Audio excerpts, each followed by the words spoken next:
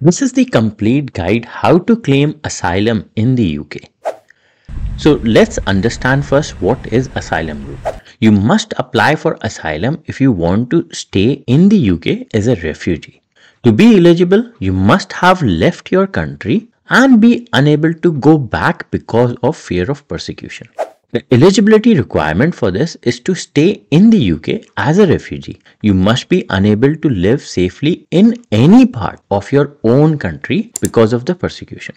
This could be because of your race, your religion, your nationality, your political opinion, or anything else that put you at risk because of a social, cultural, or religious or political situation.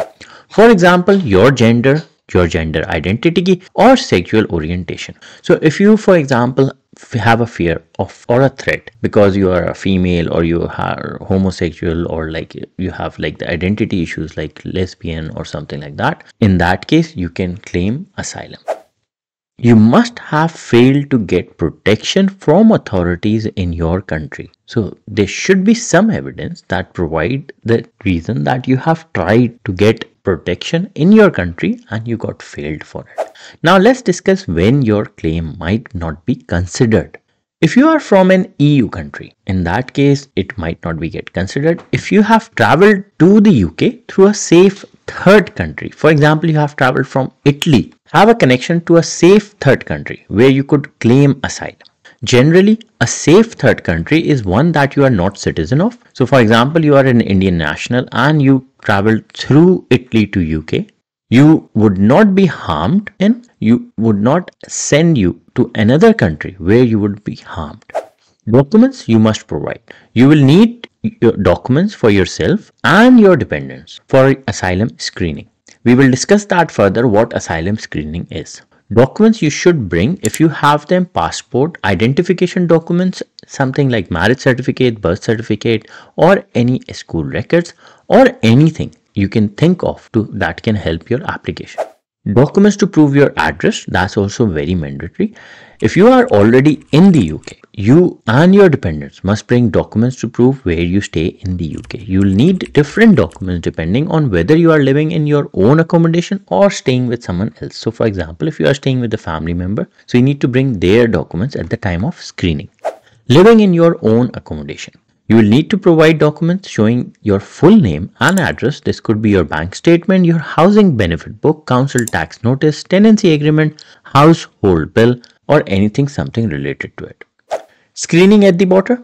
You must tell a border force officer that you want to claim asylum. As soon you enter in the UK, the first thing you need to do is to do that. Your application will be registered and you will be screened. Ask for an interpreter if you need one. Some people do ask that if they are coming from outside the UK on a visitor visa, can they claim asylum? Yes, you can claim asylum, but there needs to be a justification that why you haven't responded, because in your visa application, so it can be taken as you have lied in your visa application if you have not mentioned those things.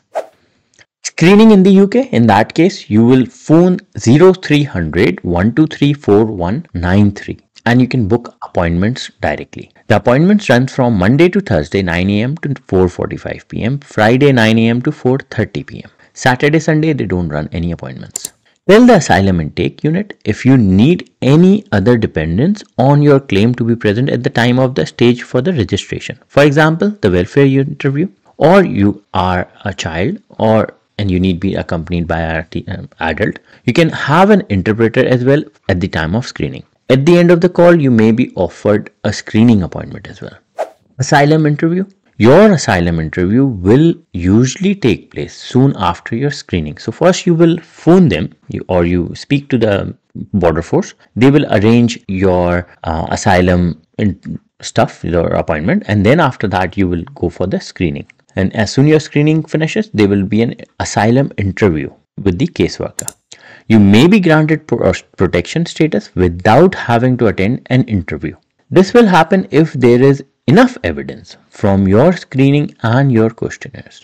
Your application will usually be withdrawn if you do not go to asylum interview. You will have to apply again if you still want to stay in the UK. You will get a letter telling you whether or not you have to go and attend your interview for the asylum. If your partner or children under 18 were included in your application, they may also need to attend an interview. The letter will tell you that. You will usually be interviewed alone without your family members. An interpreter can be provided if you ask for one. The information you provide will be confidential and will not be shared with authorities in your own country. How you were persecuted in your country, why you are afraid to go back to your country. Many students ask that questions that my student visa is getting expired. Can I apply for asylum? If these two things you can answer or you can provide and you have genuine reason for it, then you can apply for asylum. Otherwise, no. But there will be always a question why you haven't claimed asylum as soon you entered UK. You may be asked questions about difficult topics, but it's important that you explain what has happened to you and your family. Legal representative, you can bring them with you at the time of interview, for example, a solicitor or a lawyer. But you cannot bring them or ask for more time to get legal representative after the interview. So it's better to have arranged them before. Get a decision. Your application will be decided as soon as possible. It may take longer if it's complicated. For example, your supporting documents need to be verified. You need to attend more interviews. Your personal circumstances need to be checked. For example, because you have a criminal conviction or you are currently being prosecuted.